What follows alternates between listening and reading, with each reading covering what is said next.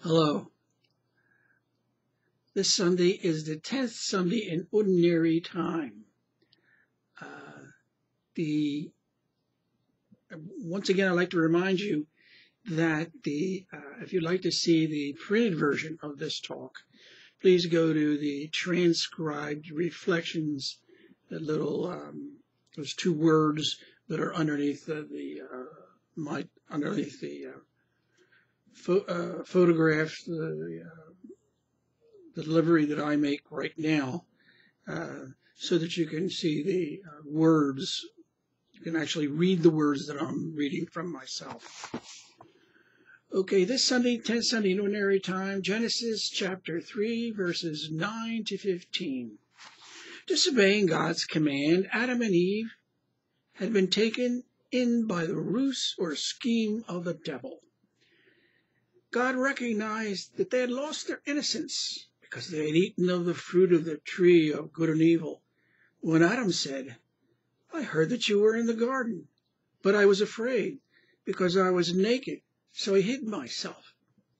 The innocence of infants and little children knows no fear or threat of evil, and so nakedness possesses no problem for them. Feeling the vulnerability of nakedness shows that we recognize that we can be attacked and hurt by what is evil. Being without clothes to protect us from our vulnerability is like not having armor to shield us from attack. The serpent is treated here as an evil animal, but later interpretation will see him as the devil in disguise.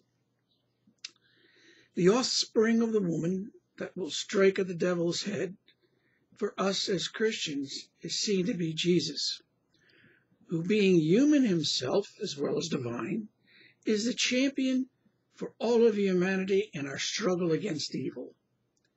The devil will use every lowly device to strike at Jesus, which to my understanding is to say that the serpent or devil will be striking at his heel. Jesus, in the Gospel reading, the third reading, Mark chapter 3, verses 20 to 32. Jesus came home with his disciples, imagining that he returned to his own hometown of Nazareth. The Gospel reading for this Sunday at one point speaks of relatives, then at another point of his mother and brothers, then yet at another point of Jesus' brother and sister and mother. I understand that these are all a reference to Jesus' relatives or extended family that lived in Nazareth. They were understandably concerned that Jesus and his disciples were so deeply involved and successful in curing people in his ministry that they had hardly time to eat. I remember a mother having hardly any time to care for her own needs, but somehow managed to feed herself between bites of food for her own daughter. I imagine that is what Jesus and his disciples did.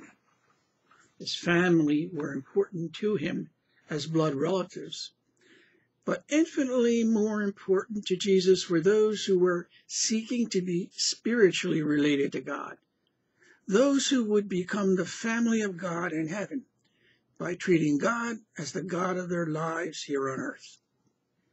Here are my mother and my brothers.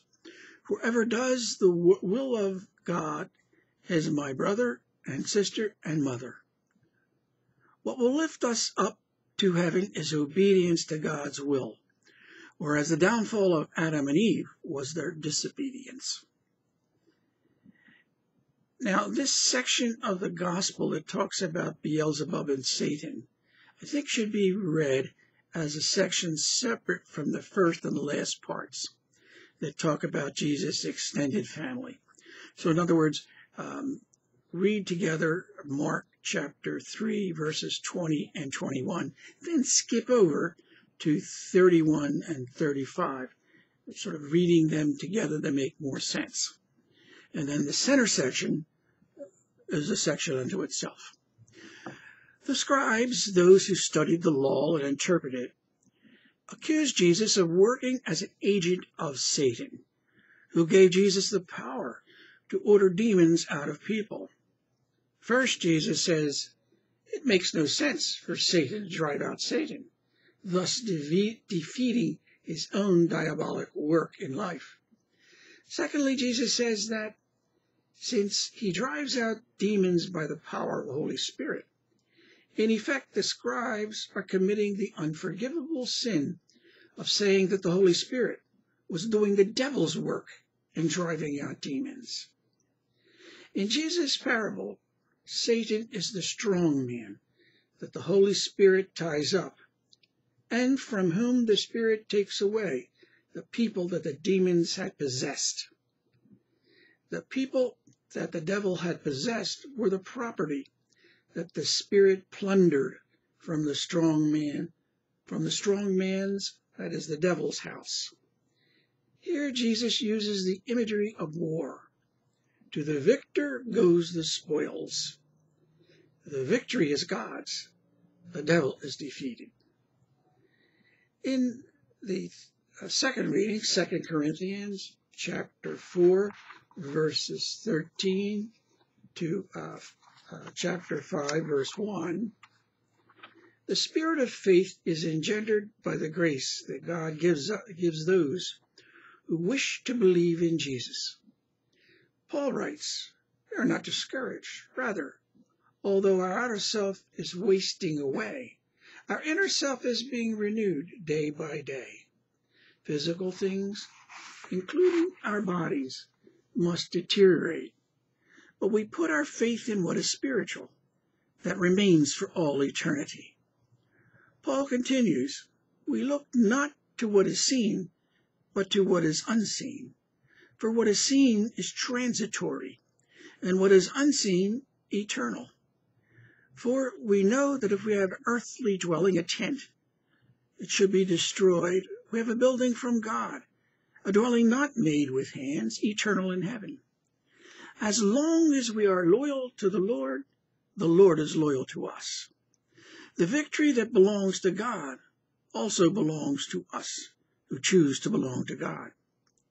In Ephesians chapter 3, verses 16b to 18a and then 19, Paul writes, may you be strengthened with power through his Spirit in the inner self, that Christ may dwell in your hearts through faith, that you, rooted and grounded in love, may have strength to comprehend and to know the love of Christ that surpasses knowledge, so that you may be filled with all the fullness of God.